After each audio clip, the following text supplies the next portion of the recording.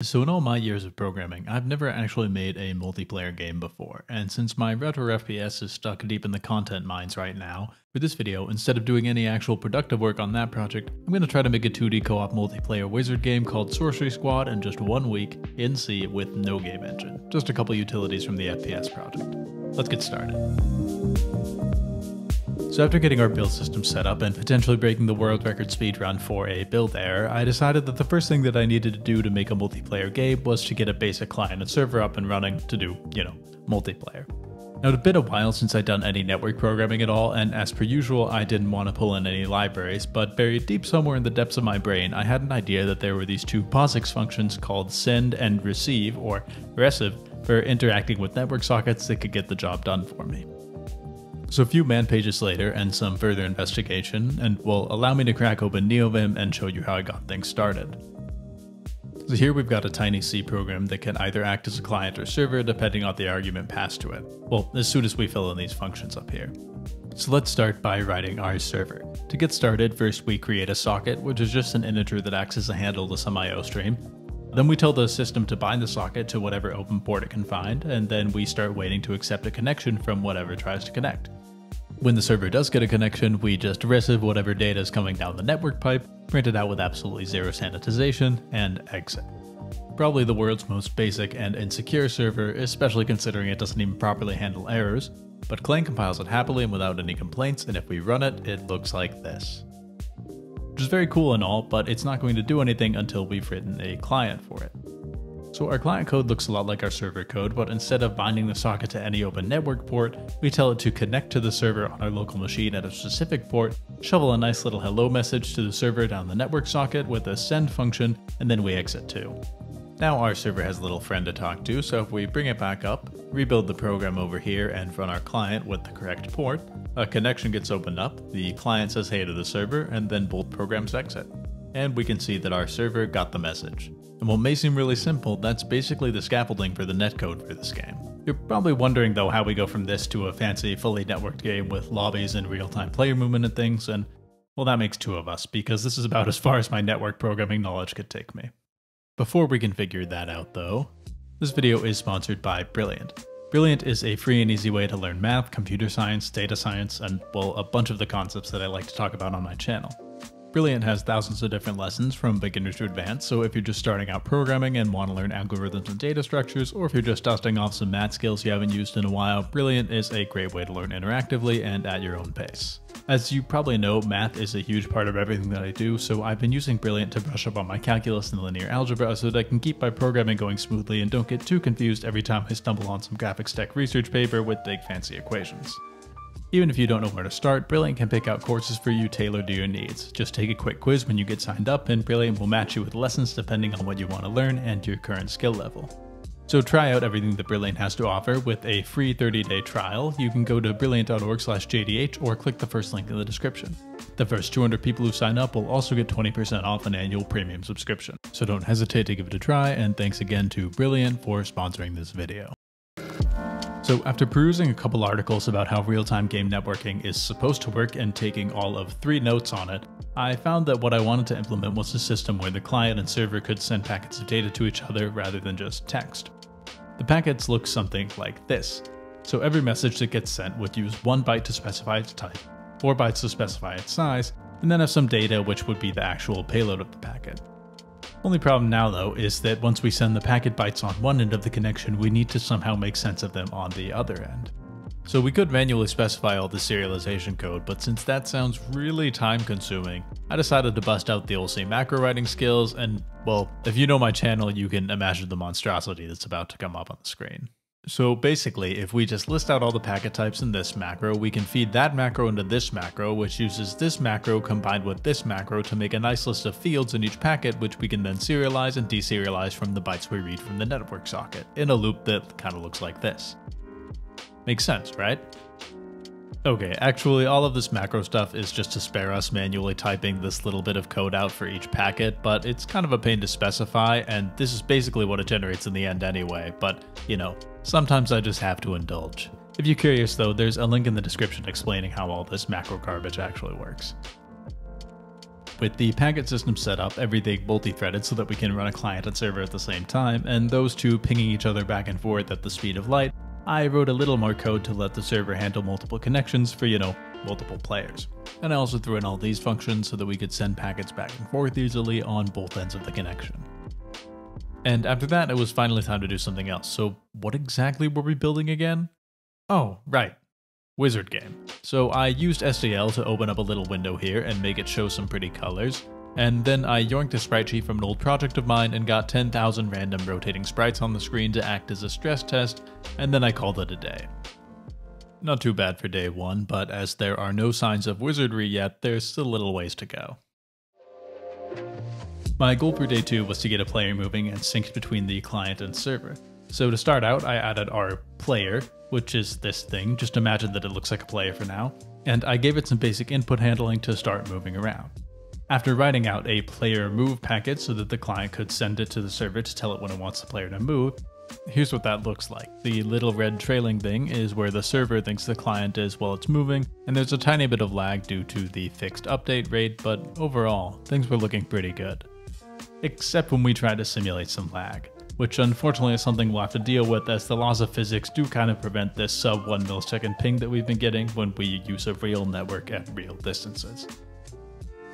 So to illustrate what's going on here, imagine that you have 200 milliseconds or 1/5 of a second of lag. That is, these ping packets are taking 200 milliseconds to make a round trip from the client to the server and back. What's causing this bug is that if you, the client, try to move the player, you start seeing your player move as soon as you press the move key, but 100 milliseconds later, the server sees that you started moving the player, so it starts moving the player only 100 milliseconds later in time. Now that the player is moving on the server, it sends a packet back to the client saying, hey, this entity moved over here. Only when that packet finally hits the client, it's 200 milliseconds later than when the client actually started moving, and that's what's causing this jump. After reading some articles about how I might be able to fix this, this is where my lack of multiplayer programming experience caught up to me, and I kinda just spent the most of day 2 trying to hack around with client-side prediction and trying to fix this up without much luck, which was very promising for the plan to get this whole thing done in 7 days. So, good planning, me, but unfortunately that was all of day 2. After a good night's sleep though, day 3 started with an epiphany. If the entire game is cooperative, that is, there's no player versus player combat, and you really don't care if your friends are hacking, it actually doesn't matter at all what the server thinks about where the players are. So I changed the network architecture to just take whatever the client says about where the player is at face value, and have the client just ignore the server when it tells the player to be somewhere. And with that little hack in here and 2 clients connected to our server, we can see that the lag gets dealt with appropriately and things are about as smooth as they could be. So with networking finally sorted out, I got started on some graphics so that we could stop looking at these ugly little gray squares. Inspired by my old Minecraft video, I went with a system where each sprite can have up to 4 colors specified in hexadecimal as RGB tuples, where each red, green, or blue component can range from 0 to 5 for a total of 216 colors, which lets us color sprites programmatically so the same sprite can easily be reused by just recoloring things at runtime. So using the new graphic system, I cooked up some walls, lava, and new floors, then replaced our little gray square with this cute little animated guy. After adding in some basic collision and bounding boxes for tiles and entities, and defining some packets for the server to send data about the level layout to each client, by the end of day 3 I had 2 players running around in the same level, which I would definitely consider a success compared to the disaster that was day 2. In any case, the whole game in 1 week idea was back on track. Day 4 started with me burning some precious work hours finding various long-standing bugs in my utilities library, the highlights being the left and right direction being swapped, the direction rotation being wrong, and the intercardinal direction to string function also being wrong, which made debugging all of this a pain. Which is I guess why you write tests, or you just use other people's code. With the first few hours lost to finding those bugs, I got started on building out the UI, which would be needed for the inventory and the spell selection menus. So I drew out a font, wrote some code to draw some words, added this piece of test text down here in the level that would stay there for an embarrassingly long time, got some stats rendering to the screen, got an inventory working, and a spell selection menu showing. I also decided after 4 days of work on a wizard game, it was probably a pretty good idea I got started implementing some spells, so I drew a quick little animated fireball sprite, hacked in a particle system, and got our first spell implemented here. And that was all I was able to get done by the end of day 4. Day 5, I started out by trying to implement gameplay, but I got burned again by some bugs. Basically, sometimes when you try to shoot a fireball, either the client or a server or both would segfault, and I ended up tracking it down to one of my many tiny networking bugs caused by the functions which had been the bane of my existence for this entire project, N to HS and H to NS, and all of their friends. Let me explain. Basically, when storing data on a computer, let's say a 4-byte integer, you have two options for how you store the bytes. Either you can save the least significant or the most significant byte of data at the lowest memory address. The former is called little endian, and that's probably what the machine you're on is using right now, and the latter is called big endian. And big endian is the standard network byte order. Don't ask me why, this is just how things are. So this means that when sending data out of the network from one computer to another, if we want to build the device agnostic protocol, which we probably should use the network byte order and flip our bytes if we're sending to or receiving on a little endian machine. If flipping bytes around manually though sounds like something that could get pretty tiresome, don't you worry, because C's got you covered with this family of functions for converting integers from host to network, or H to N byte order, and network to host, or N to H byte order. The suffix just denotes the size of the integer, like S for short, L for long, and these functions are definitely pretty useful, except it's really easy to forget to do this in serialization, or even to use the wrong function since they only differ by 1 or 2 characters, and my beloved C here doesn't warn us about this type conversion that might just chop a bit of our integer off. All that is basically to say that when I was writing my 3rd serialization system in the span of 5 days, and of course not writing any tests for any of it, I forgot to do this conversion somewhere, and the entire system occasionally just decided to blow up. So the first part of day 5 was spent squashing all these bugs by unifying all serialization under one big ol' byte buffer interface like any good programmer would have done from the start. Still didn't have any time to write tests though, but after plugging it in there weren't any errors, so that's good enough for me. With only about 2.5 days left though, I had to actually implement the rest of the game, so I thought it might finally be time that I actually add a bit of gameplay to this, game I was trying to make. So to start, I quickly tripled the size of our spell library by throwing in ice daggers, which are basically just cold and sharp fireballs, and magic missiles that will follow the nearest enemy until they hit them, which we'll be able to test as soon as I add enemies to the game. I also worked a bit on the networking for spells and ended up with 2 packets like this, one that the client sends when it starts casting and one that the client sends when it stops casting, so duration spells can also be added later on. I also threw in this new leveling system for spells where they can have levels 1, 2, 3, 4, 5, and X for the highest level, even though for some reason it's displaying as 0 here. And I divided the spells up into groups based on their aspect like fire and ice, and their category like combat or charm. The UI also got some small updates and new icons as you can see down here, and I added a system for tracking spells casted and leveling the player up based on the number of enemies killed, which will work as soon as the player has some enemies to fight. And that was basically it for day 5.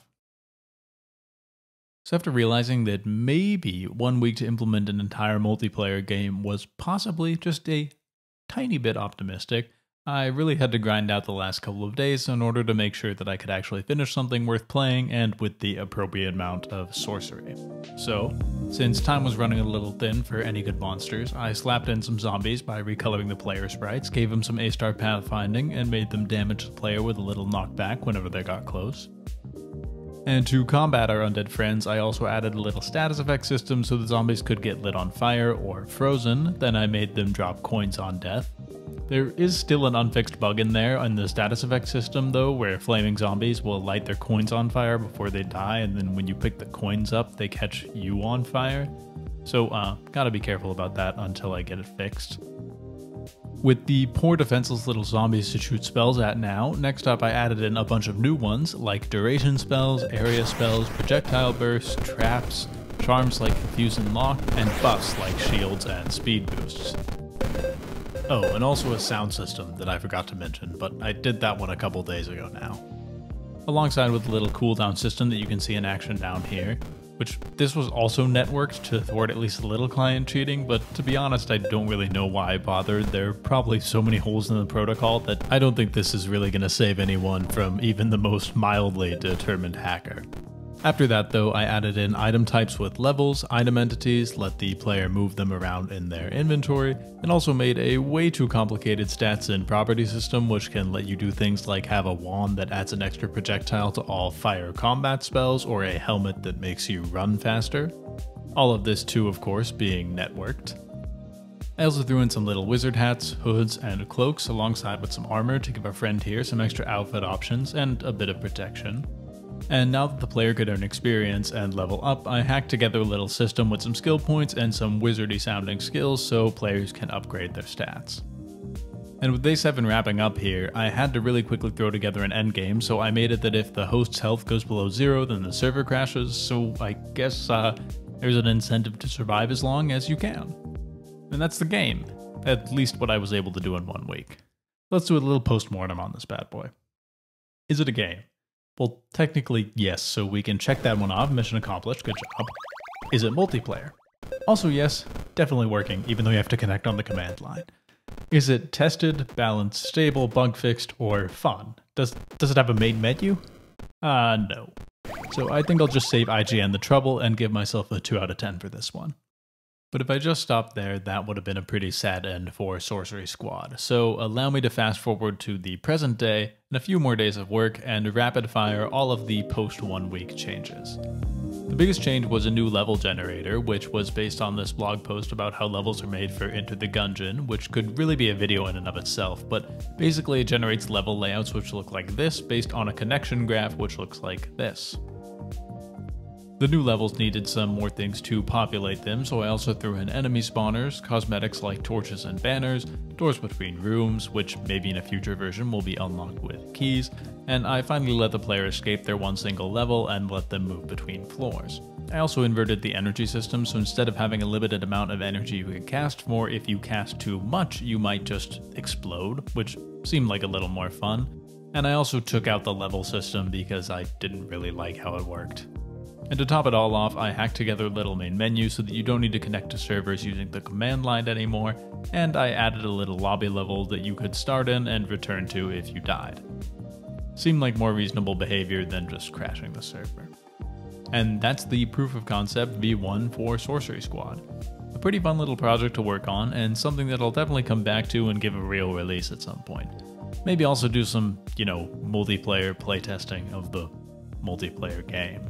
The good news is though, because I spent so much of those 7 days on the engine, it's really capable, so expect big things from Sorcery Squad version 0.0.1b. I've also got a ton of extra AI behavior, enemy sprites, and spell prototypes that I didn't have time to show off here laying around, so hopefully building a V2 of Sorcery Squad will be pretty straightforward. For now, there are some bits of the basic networking code in the description, and I'll post the game on itch as soon as I can figure out how to build it for Windows and Linux. So thanks as always to everyone who supports me on Patreon, especially my very top supporter, Coop. You can head there if you want to download the full source code for this project. And thanks again to Brilliant for sponsoring this video. Be sure to check them out at the link in the description. And be sure to come back next time for either more FPS programming or more wizard antics. Either way, it'll probably be more C code. Thanks for watching.